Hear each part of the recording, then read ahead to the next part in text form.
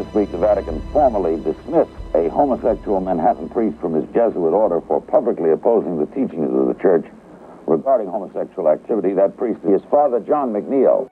You are a prominent Jesuit priest psychiatrist, and you're being expelled from your order and removed from priestly functions because of your refusal to end your ministry to gay people. You're Father John McNeill, and I'm pleased to say this is your second visit to our program, Father. The day of my ordination was a great moment because I knew God had something special in mind for me.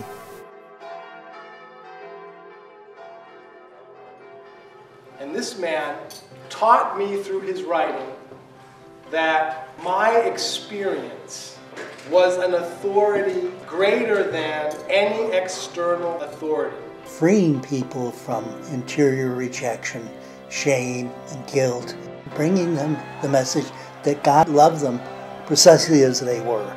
That was very reassuring to be part of this fraternity who could stand there wearing clothing like this with people like John McNeill, Bob Carter, Bernard Lynch.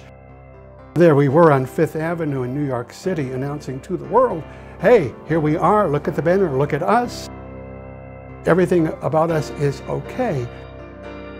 Dignity, dignity. What a name for a group. No matter what you do, no matter what you tell us, we have dignity.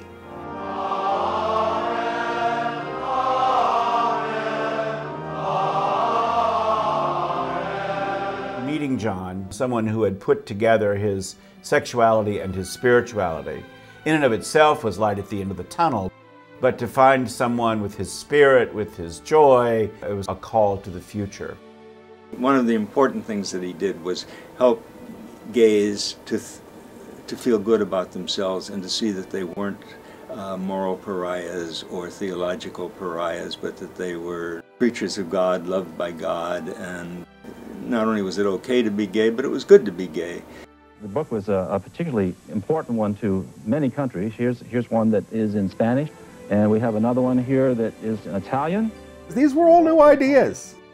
For Catholics to be talking about the idea that gay could be good, you could practice homosexuality in consonance with Christ's teachings and all these were all new ideas. People have threatened, his life for just daring to speak out.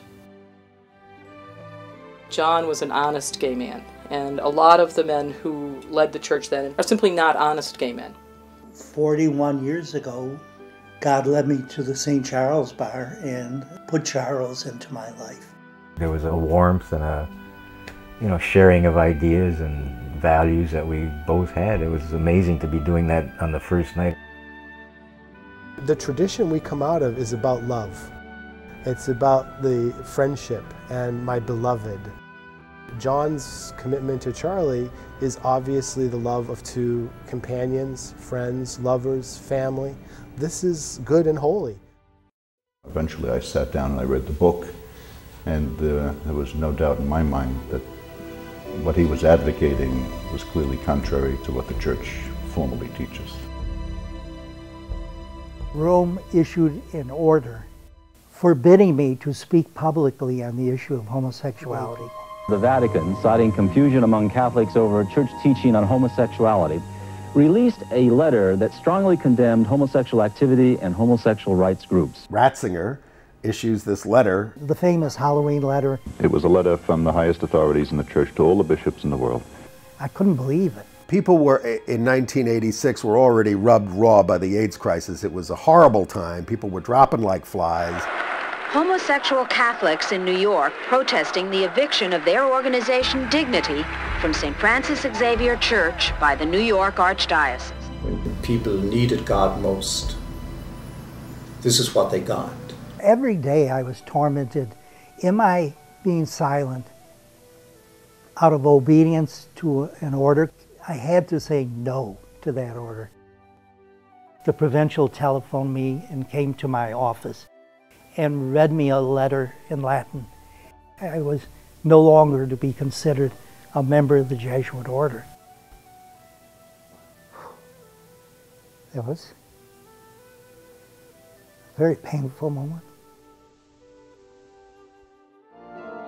Even when I think about the work that the rest of us have done, we wouldn't have done it if John had not done the work that he did. And to see the price John's paid, I mean, it's unspeakable. Blessed are we who gather in God's name. Blessed are we who gather in God's name. Amen.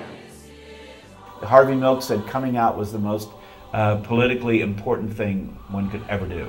There is nothing so powerful as one person living a life of integrity. That's exactly what John McNeill has done. That's what Harvey Milk did.